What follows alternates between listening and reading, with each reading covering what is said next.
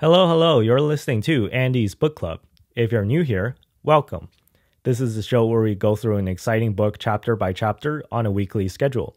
Every week, I provide a recap of the chapter we're covering, and I add my commentary as we go along. If something requires more explanation, I might reserve some time at the end of the show and discuss it in more detail. So whether you're studying for a test, writing an essay, or if you're like me, you're just super passionate about reading, this show is perfect for you. As a reminder, this show is available on YouTube, Spotify, and a whole bunch of other platforms. So if you're watching this on YouTube, the links for all those other platforms are down below in the description. Or if you prefer, you can simply just search for Andy's Book Club directly on your favorite platform. But wherever you might be listening from, if you like the show, be sure to follow and subscribe. This show also has a Twitter page, so if I need to post visuals, I will do so on Twitter, so be sure to follow me there. Last week, we talked about the disastrous reign of King Aenys and how his indecisiveness and just general lack of awareness for making political decisions landed him in deep trouble, with rebellions cropping up left and right, and eventually resulting in his entire country being thrown into absolute chaos when religious extremist militant groups called the Poor Fellows and the Warrior Sons rose up against him. Just when the realm needed a king, a leader, at its most dire time, Aenys collapsed and died, leaving the throne now open and introducing even more power vacuums and uncertainties for the realm. It was at this moment that Queen Dowager Visenya acted more decisively than Aenys ever could. Upon Aenys' death, she mounted Vhagar, flew across the narrow sea, and brought back her son Maegor so that he can inherit the Iron Throne. As Maegor returned, he was crowned the king and given the Iron Crown of his father Aegon the Conqueror. In the Targaryen dynasty, the crown that a king chose often reflected the individual's personality. Iron is used to cast weapons. The Ironborn of the Iron Islands have a tradition called paying the Iron Price, which is when you gain an item from an opponent by killing him in combat. So if you simply bought an item with money, that is called paying the gold price. So the Ironborn regarded paying the iron price as honorable and paying the gold price as dishonorable. So the fact that Maegor chose his father Aegon the Conqueror's Iron Crown shows that he really meant business, in contrast to Aenys, who wore a crown of gold. So the contrast here is very important. However, Maegor's ascension to the Iron Throne was not universally agreed upon. Far from it, in fact. Although I mentioned that it remained a debate as to whether the monarchy should pass to a female or to the closest living male, there was Prince Aegon, who is both male and a son of Aenys, who's the eldest son of Aegon the Conqueror. So, by the rules established by Aegon the Conqueror, the throne should no doubt pass to Prince Aegon as opposed to Maegor, who's the brother of Aenys, so the uncle to Prince Aegon. This is exactly what the then-serving Grand Maester Gawyn argued, and Maegor knew that his claim to the throne was not as strong as his nephew's, so he did not debate on this point, but simply replied that the throne should pass on to whoever had the strength to seize it. When Grand Maester Gawyn objected further, Maegor just lopped off his head with his Valyrian steel sword Blackfire. Queen Alyssa, the widow of the late King Aenys, sensed that the situation on Dragonstone was getting dicey, and fled to her father's castle on Driftmark. Recall that Alyssa is a Valyrian, and Valyrians are based out of the island of Driftmark, which is not too far from Dragonstone. Maegor, for now, had bigger issues than to deal with and try and hunt down Queen Alyssa.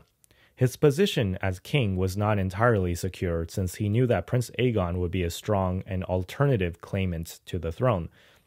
And also, there was a matter of the faith militants who were still wreaking havoc all across the realm. Immediately after being crowned king, Maegor, along with his mother, Queen Dowager Visenya, both mounted their dragons and flew to King's Landing at once. The sight of the dragons sent the populace of King's Landing into a panic, and the people knew that a big war was now inevitable. The Warrior Sons, which is a faith militant group that had now taken over the walls of the city, barred the gates to prevent anyone from escaping. Within King's Landing, though, there were still knights and noblemen loyal to House Targaryen, and Visenya rallied them and devised a plan to defeat the Warrior Sons to take back full control of the city. The plan they came up with was simple. If the Warrior Sons were so devout, then they should be willing to make a bet. if the warrior sons can name 7 champions, 7 as in the faith of the 7, 7 is a magical number, and go against Maegor, who will also name himself and 6 other champions, they will have a huge fight to the death, and whichever side wins means that they'll be blessed by the gods and that their side is the righteous side. So a giant trial by combat, essentially. And I won't bore you with the names of the people who fought, but the end result is that it came down to Maegor and only 2 out of the 7 warriors named by the warrior sons, and everyone else had been killed at this point. So in the end, it became a 2-on-1, but Maegor still proved victorious. He killed the other 2 guys, but was injured so badly that for the next 27 days, he was essentially just in a coma. But he won, and it was now the warrior sons who were split. On one hand, it was clear that if the gods were real, they were not on their side because they just lost the trial by combat. On the other hand, there are other reasons for resisting the Iron Throne other than religious reasons. You'll find that in history, no rebellion is purely for one reason. There's always a whole bunch of other factors involved. So some people in the warrior sons wanted to fight on. But for now, the momentum had definitely shifted away from the warrior sons. Meanwhile, on Driftmark, Queen Elissa, no doubt just the slightest bit upset that Maegor stole her son's throne, proclaimed her son Prince Aegon to be the new king. However, at this point, recall from last episode that Prince Aegon and his now sister wife Rhaena were still trapped in this place called Craig Hall by the Poor Fellows, which is this other faith militant group. So the opportunity of escape came when the Poor Fellows started to march towards King's Landing en masse in an attempt to have their say on choosing the new king. So they definitely didn't approve of Maegor or Prince Aegon. They wanted someone who, in their eyes, was not an abomination born of committing incest. Prince Aegon and Rhaena managed to escape to Casterly Rock, the home of the Lannisters, and was welcomed by Lord Lyman Lannister. And it was here on Casterly Rock that Lyman's wife, Lady Jocasta, discovered that Rhaena was pregnant. Back to Maegor, by the 28th day since the huge combat of the 7, Alis Harroway returned from across the Narrow Sea. Recall last episode that Alis Harroway is the second wife of Maegor, who he insisted on marrying, which created this rift between him and his brother, King Aenys. Now Alis was back, and she brought with her a woman named Tyanna of the Tower. Tyanna was a dancer and a courtesan, which is a fancy term for kind of a high-class prostitute. And rumor has it that she was good at things like poison and dark magic, and, you know, a lot of it might be made up, but a lot of it is also probably true as well. Upon Tyanna's arrival, Queen Visenya dismissed the maesters taking care of Maegor and put Tyanna in charge of taking care of Maegor. The next day, Maegor appeared alive and well on the balcony of the Red Keep. So I wonder what Tyanna did that the maesters couldn't. Recall the part that I just mentioned about dark magic, so maybe she worked some type of ritual or something. Or maybe she was just a really good doctor, who knows. In any case, Maegor was now back, and he ain't got no time for diplomacy, and he ain't gonna put up with people rebelling against him. The first thing that he did after waking up was to mount Balerion and flew to the biggest group of where the warrior sons were gathering and just burn everyone. So the warrior sons were now no longer a problem because Maegor just burned them. And now there was still the issue, though, of the Poor Fellows flooding towards King's Landing, trying to choose a new king. I wonder how Maegor felt about that. Maegor commanded all the lords that were still loyal to House Targaryen to disarm and disperse the Poor Fellows, by force if necessary. When the High Septon of Oldtown heard about this, the gloves were now off. The High Septon ordered all those pious to rise up and throw out Maegor and all those that the faith deemed abominations. After some resistance, Maegor managed to defeat the Poor Fellows, with the help of his dragon, of course, and upon his victorious return to King's Landing, he made a shocking announcement. King Maegor decided that he would take Lady Tyanna of the Tower as his third wife. Because why not? It's not like he was going to win back the faith of the 7 anyway, so he might as well, right? Maegor held a wedding on top of the Hill of Rhaenys, the same place where he had burned to death the warrior sons not too long ago. It was said that Maegor also executed about a dozen septons before he found one that was willing to officiate the wedding. In attendance to the wedding was also Queen Alyssa, along with her two sons, Viserys and Jaehaerys, and her daughter Alysanne. Queen Dowager Visenya had flew to Driftmark on top of Vhagar and persuaded Queen Alyssa to come to the wedding and acknowledge Maegor as the true king. Recall that Alyssa's other children, Princess Rhaena and Prince Aegon, were still at Casterly Rock under the care of the Lannisters. And you have to kind of feel bad for Prince Aegon here. All his life he had been considered heir presumptive, and now his uncle had usurped his throne, and more people are abandoning Prince Aegon and pledging their allegiance to Maegor every day. People began to call Aegon his father's son, which is a roundabout way of insulting him since his father was, of course, King Aenys, who was considered to be weak and indecisive. Many people also called Aegon by a name that stings a lot less subtly. They called him Aegon the Uncrowned. It also didn't help that Aegon had not claimed a dragon yet of his own, whereas Maegor claimed his father, Aegon the Conqueror's dragon, Balerion the Black Dread. Lord Lyman Lannister, for what it's worth, did not heed the calls of Maegor to return Aegon and Rhaena back to King's Landing, knowing that it would certainly be a death sentence. But Lyman did not fully endorse Aegon's claim to the throne either. So Lyman was trying to play both sides, and it was a precarious situation for everybody, for sure. It was under these circumstances that Rhaena gave birth to twin daughters, named Arya and Rhaella. And of course, the two children were born from an incestuous sibling marriage, so the faith was quick to denounce the children as abominations. For what it's worth, Aegon the Uncrowned had a bit more determination than his father. Aegon was trying to become crowned and vowed to fight his uncle Maegor for the throne. In 43 AC, the conflict between the crown and the faith was still far from resolved. Although King's Landing was now firmly in the grasp of Maegor, the poor fellows and the warrior sons had regrouped and were wreaking havoc on the countryside. King Maegor and Dowager Queen Visenya rallied supporters to take the fight to the faith and put down the rebellions once and for all. They both assembled an army and mounted their dragons and arrived at Oldtown ready for a fight. It was only when the Targaryen host arrived at Oldtown did they realize that the gates were open and the defenses unmanned. Apparently, the High Septon, who's the spiritual leader of the faith and the faith militants by extension, had died. The timing of his death did seem awfully convenient for the Targaryens. If he had not died, there surely would have been a huge battle causing massive devastation, and Oldtown might have been completely destroyed by Dragonflame. So it does seem plausible, even likely, that he was murdered by someone who wanted to avoid a full-on conflict where the other side had two giant dragons.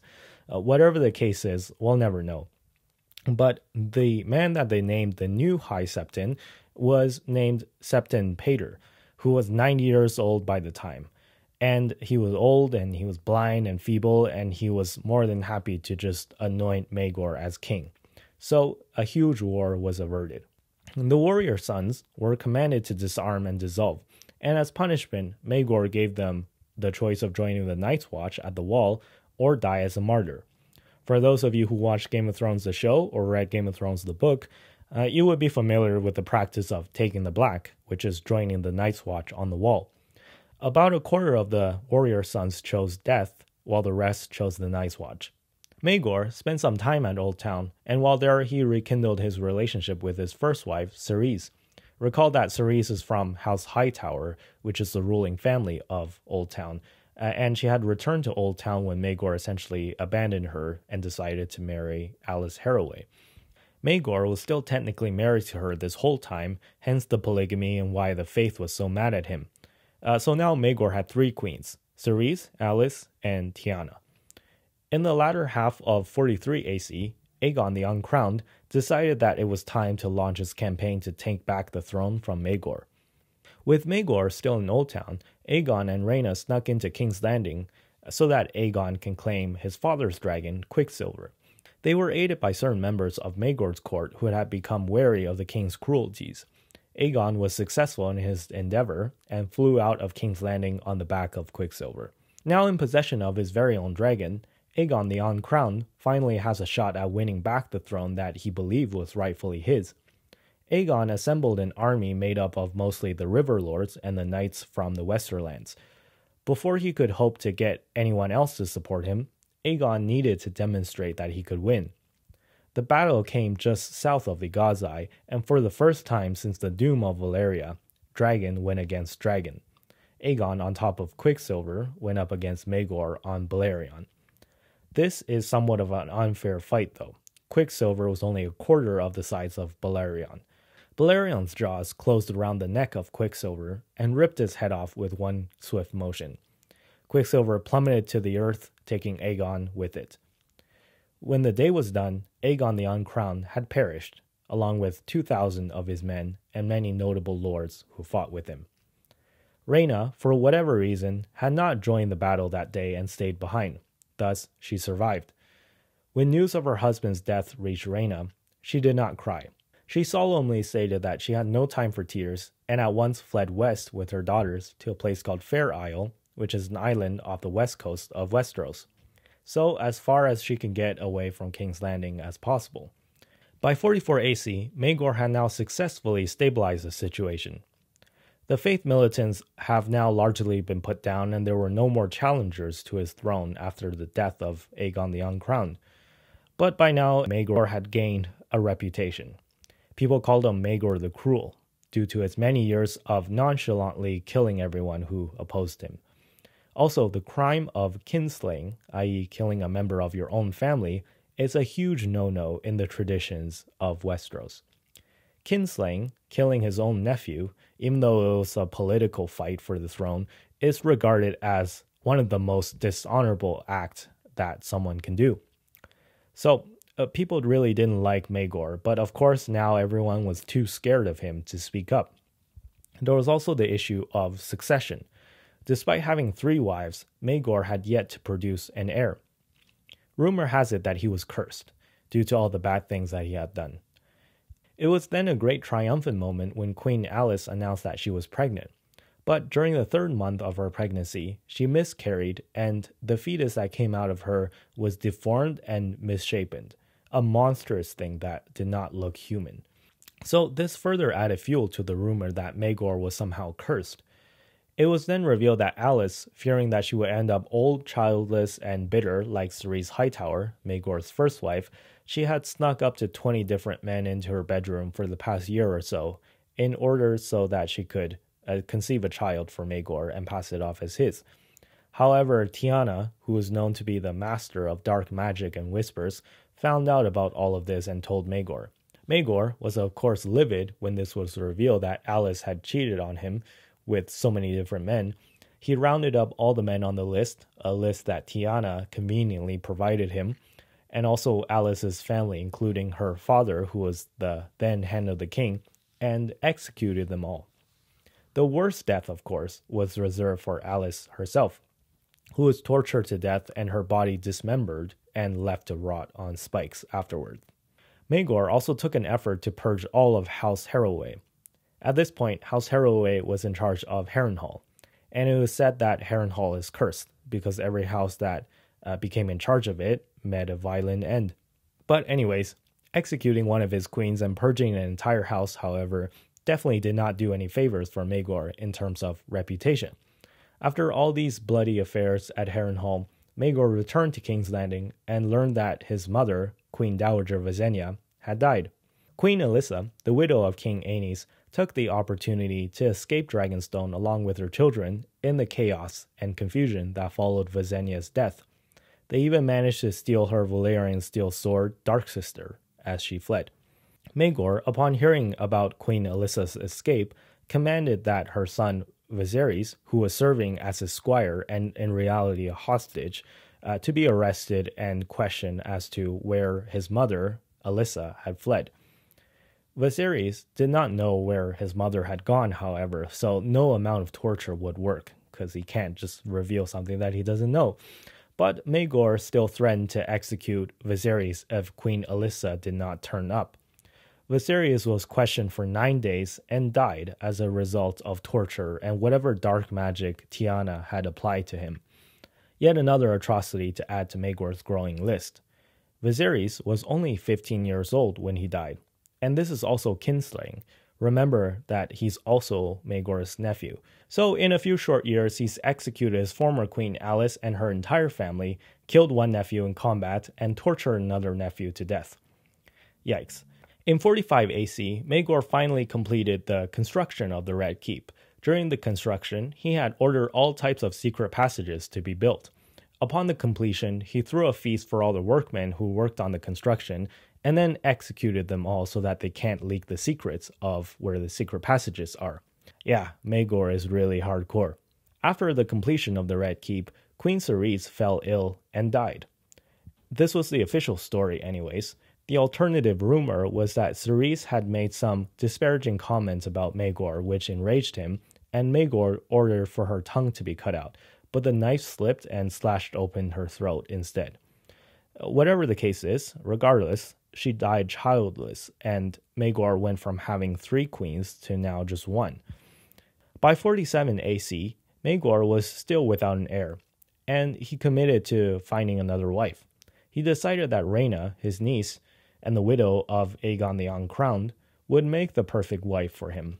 Her fertility was proven since she had already given birth to twin daughters Arya and Rhaella, and marrying her would reunite the 2 competing claims to the throne since it would reunite his line with Aenys' line. Maegor sent a summons to Fair Isle to summon Rhaena to King's Landing for the marriage. Rhaena thought about escaping, however, dragons were hard to hide, and she had her dragon Dreamfire. More importantly, going up against Maegor would endanger the lives of her daughters, so Rhaena chose to oblige with the summons. To make extra sure that he would eventually be able to get an heir, Maegor also forced 2 other women to marry him, Lady Jenny of House Westerling and Lady Eleanor of House Castaigne. The 2 women, along with Rhaena, became known as the Black Brides, since they were all widows. And of course, these weren't happy marriages since they were all forced to marry Maegor.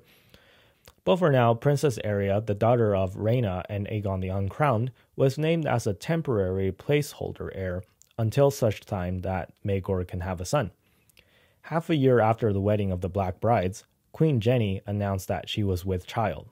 However, the happiness turned sour during the 3rd month of her pregnancy. Jenny miscarried and gave birth to a fetus that was just as deformed and monstrous as the fetus born by Queen Alicent. Again, the Maegor being cursed thing seems to be playing out again. To compound Maegor's troubles, Queen Jenny died in childbirth. So there goes one of the Black Brides already. Not a good look at all for Maegor. So now the rumors were really flying that Maegor was cursed. Maegor came to the conclusion that it was Queen Tyanna, the sorceress known for her dark magic, that cursed Alicent and Jenny, which led to both of them giving birth to monsters and leading to both of their deaths. Whether this accusation was true or not is hard to say. Tyanna was indeed hated for, number 1, being a foreigner. Recall that Alicent had brought her over from Essos originally. And 2, practicing unknown magic and using it to torture people on behalf of Maegor's orders. And granted, she did have an incentive to curse or poison Maegor's other wives because I'm sure she wanted to be the one to give birth to what would be Maegor's first child so that her kid would be the first in line for the throne. Regardless, it seems like Maegor and Tyanna had a falling out, and Maegor ordered Tyanna to be arrested and sent to the dungeons. Under duress, Tyanna did confess to cursing Alicent and Jenny and promised that Eleanor's child would also be monstrous and misshapen. Maegor was so enraged by this that he drew Blackfire and personally cut out Tyanna's heart. So that ended the life of Tyanna of the Tower. Tyanna, though, would have the last laugh, since indeed not too long after her death, Queen Eleanor gave birth to a stillborn fetus. The fetus was monstrous and misshapen. It had no eyes and rudimentary wings, kind of like a mixture between a human and a dragon. In 48 AC, the rumors that Maegor was cursed had hit a fever pitch. His followers began to melt away, and it seemed like Maegor had lost the right to rule in the eyes of the gods. In Storm's End, Lord Rhaegar Baratheon proclaimed Prince Jaehaerys, the son of King Aenys and Queen Alyssa, to be the new king of Westeros. Queen Alyssa, after escaping Maegor's grasp after the death of Queen Dowager Visenya, had turned up at Storm's End and given Visenya's sword, Dark Sister, to Jaehaerys, and held him as the new king. Jaehaerys was only 14 years old at the time, but he rode a great bronze-colored dragon named Vermithor. His sister, Princess Alysanne, also had her own dragon, Silverwing. When word of Jaehaerys' rebellion reached King's Landing, Queen Rhaena, who we recall is Jaehaerys and Alysanne's older sister, mounted Dreamfire and escaped King's Landing to join her brother. Maegor may be powerful with his dragon Balerion, but Jaehaerys now had 3 dragons on his side. After word of Jaehaerys' rebellion spread more, lords of the realm abandoned Maegor in droves. Maegor called a meeting of those who remained loyal to him to discuss a plan of attack. In retrospect, this was a bad idea. When the lords saw how few of them remained who were still loyal to Maegor, they panicked. Lord Hayford suggested to Maegor that he should abdicate the throne and take the Black to join the Night's Watch. This suggestion offended Maegor so much that he ordered Hayford to be beheaded on the spot and continue the rest of the discussion with Hayford's head mounted on a spike. Let's just say that this was not very helpful in terms of winning over any more followers. The discussion went late into the night, and the lords had already retired, leaving Maegor brooding on the Iron Throne alone. The next day, Maegor was discovered dead on the Iron Throne. Some say he took his own life, and some say that the Iron Throne itself rejected him and impaled him somehow. Some say that the Kingsguard, or one of the many people that Maegor had pissed off over the years, had finally had enough and took a stab at him and succeeded. We'll never know for sure. In any case, the reign of Maegor lasted for 6 years and 66 days, and in history he would be known as Maegor the Cruel, for obvious reasons. He died childless, so the Iron Throne passed from him to Jaehaerys. Alright, I think that's a good spot to end the show for this week. Next week, we'll be discussing the reign of King Jaehaerys, who inherited the Iron Throne at the tender age of 14, and will he be a better ruler than his uncle Maegor? The realm holds his breath. Anyways, hope you enjoyed this week's episode, and that's it for now. Thank you.